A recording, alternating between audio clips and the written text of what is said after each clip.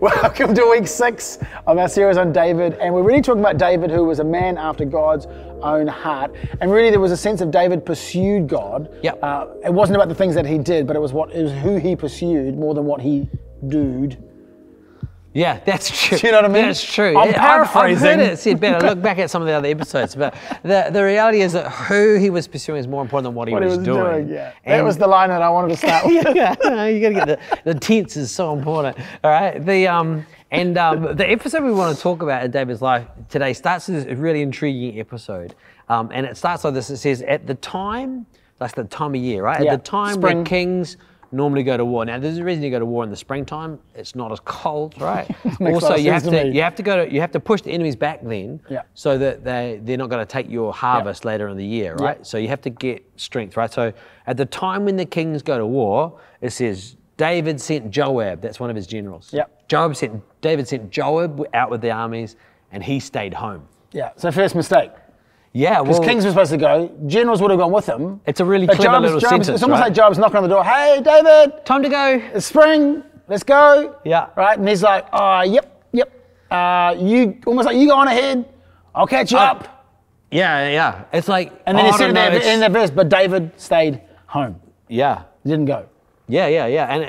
And it's story. Yeah. So the sense right from the start is that you got to keep doing the right thing. You got to keep pursuing. We've talked about David pursuing God. Yeah. Man after God's own heart, right? It's pursuing. And last time we talked about how he extended the kingdom and that created peace and prosperity for God's blessing to be poured out. So David was a legend. He was doing everything well. Things were going well. They were conquering. But yet at a time when kings go to war, David stayed home. And that was really the beginning of probably what we're talking about in week 6 is David's failure. Mm. Yeah, it's a really confronting story because David is a hero and he's still a hero, right? But when we read this story and other parts of his life, where he made some pretty tragic errors, right? And this story begins with David stays home.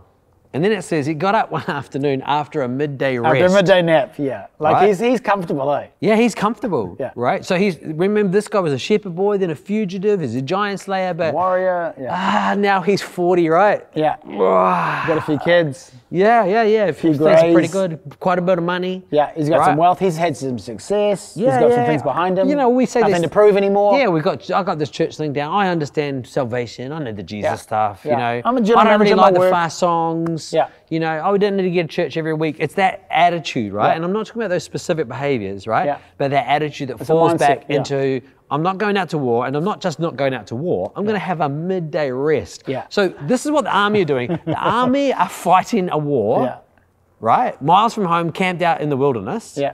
And what's David doing? He's having a little nap. He's having a little siesta. He's having a little nap, right? And he says, come from his midday nap, he comes out, he's up on the roof of his palace, and he's looking out over the neighbor's fence, right?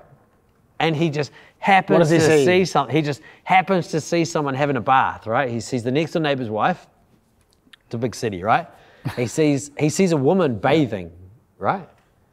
And so he's distracted, right? Yep. So he's not, he's resting back in comfort, and then he's distracted by the things he sees. Yeah. Right? That's how it starts. Yeah. He's not pursuing. He's not moving forward anymore. So stop pursuing God. Stop pursuing, and then he's distracted by what he sees. Yeah.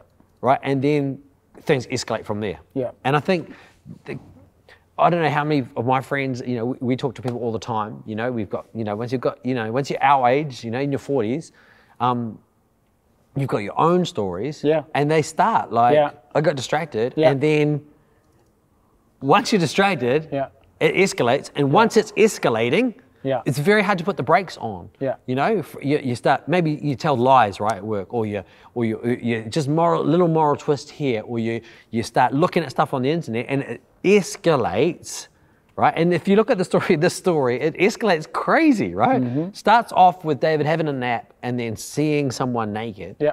Right? He ends up sending for Bathsheba. He's the king, right? He sends for her. Yeah. Right, he sleeps with her. Yeah. She becomes pregnant, and then he has to go into this elaborate plot. Right? Well, then he's got to get deeper into the lie. Yeah, he has to try and now he has to cover up thing, and I've got to cover up, and so he sends the husband, Uriah, to go on the battlefield, And he says to Job, what does he say to Job? Oh, put him on the front line. Put him where the most heat is, because almost like hopefully he's going to die. And then everyone else pull back, but don't tell him. And then, I mean, it's just, yeah, it's a horrible story. Yeah, it's like, how low have we become here? Have we arrived? And it's a tough story to think about, because we're talking about a hero, a Bible hero, like a legitimate hero, but it's real. This is when people... We're talking about the greatest king of Israel. When people talk about the Bible being all made up, religious, you know, trying to control people, right? They would leave these bits out. They would. If the Bible was all made up... You would never write a hero story like this. No, you'd leave this bit out, because this is not heroic. This is David. It's cowardly. This is David resting back at home, wants to sleep with the neighbor's wife, sleeps with the neighbor's wife, and then ultimately conspires to have the neighbor murdered so that he can take his wife, right? Yeah. And that's it. That's the end of the story, really. So stops there, and then and literally nobody finds out. Yeah.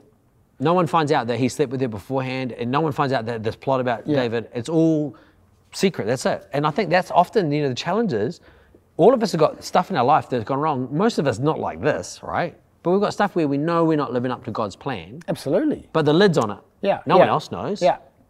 Right? And it could be real minor things. You know God said to do X, and you just haven't done it. You just haven't done it. You know God's telling you that you need to spend more time in the Word, but you're not doing it. No one else knows, but you know, and the lid's on it, right? And I love the thought that the safest, you know, it's often said, the safest place for King David was to be on the battlefield. That's what he was supposed to be doing. Yeah. That's where his victories came from.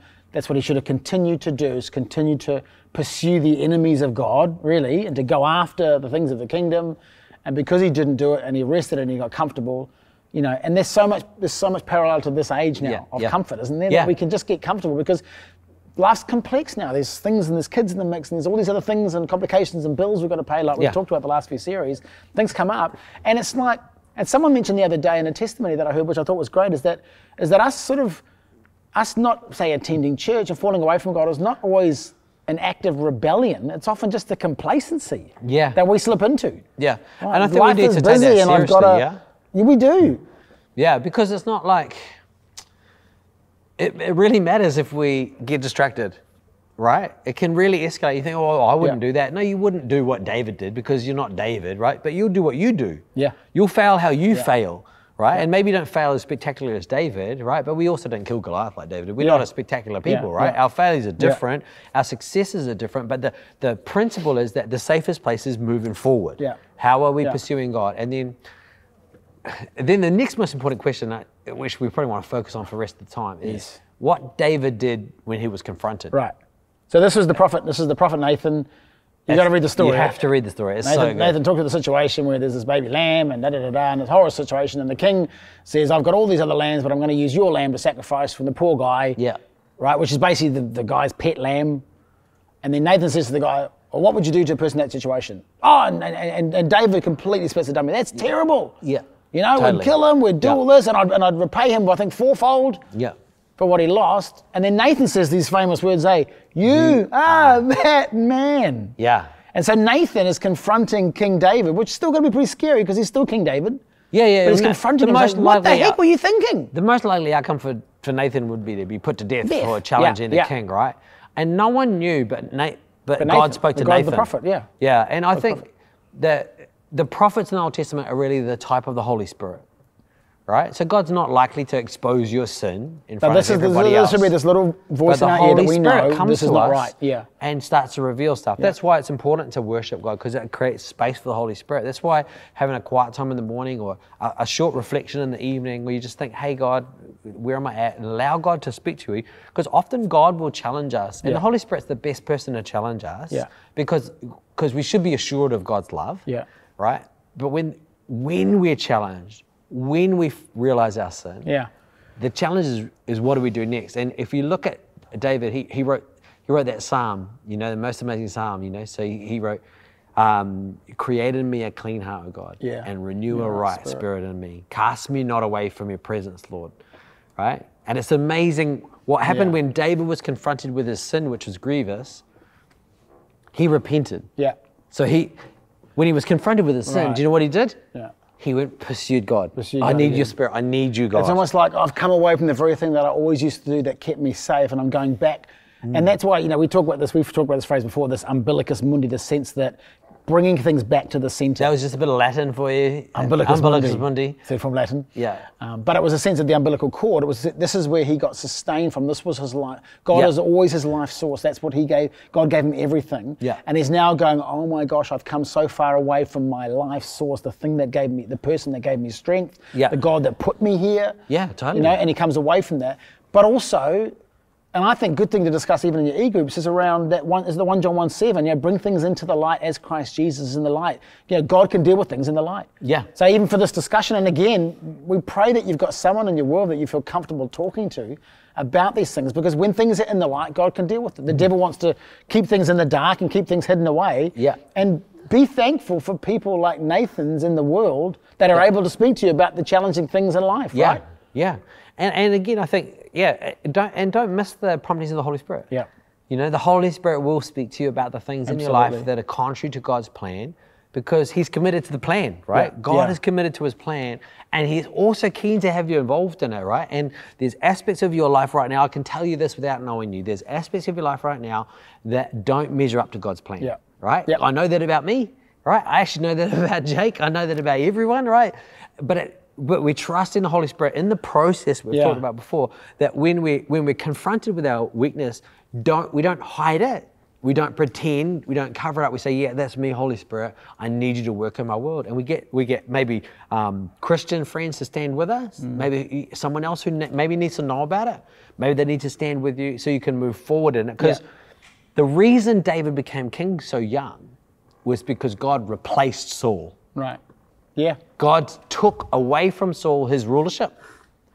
Right? He said, no, you're not king anymore. Yeah. I'm giving it to someone who's after my own heart. Yeah, great. Right? And that's the key thing, is that God will take away from us our authority, or it gets taken from us if we don't repent in those moments of weakness. It's not a question of whether you'll fail. That's not a question.